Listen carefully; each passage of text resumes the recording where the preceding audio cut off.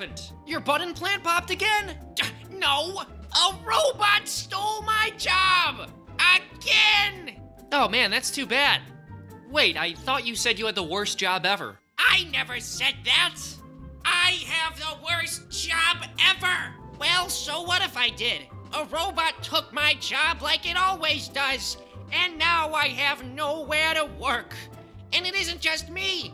Robots are gonna take all of our jobs, and then they'll kill us and take over the world!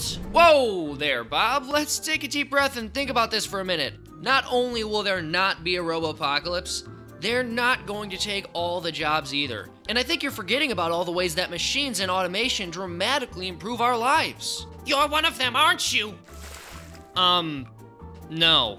But you do know that we use machines to do the difficult, dirty, dangerous, and time-consuming work that nobody wants to do, right? This time is different. They aren't just machines, they're thinking machines. Artificial intelligence. People will be out of jobs and starving in the streets. We need to ban these machines. Ban the machines? Or at least tax them to pay for everyone who will be on unemployment. Bob, large-scale change is nothing new. 200 years ago, 83% of Americans worked on a farm. Today, it's 1.5%. Are 81.5% of Americans unemployed now because their labor is no longer required on farms?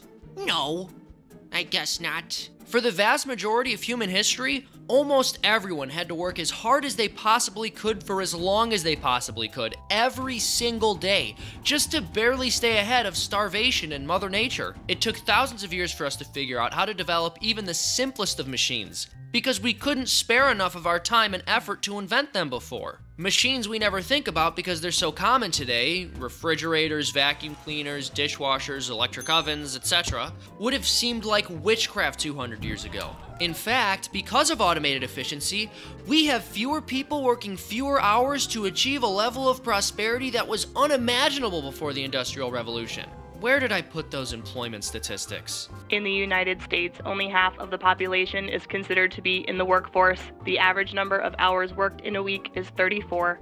Technological advancements can be scary and uncomfortable because there's always a transition period where displaced workers struggle to find their feet again. But we as humans always adapt, learn new skills, and are ultimately better off for having our previous jobs done by machines. In the end, we should want robots doing our work. After all, it's better than the alternative. Break time is over. Get back to work. Hey folks, thanks so much for watching. If you enjoyed this, please check out fee.org for more educational content. Thank you.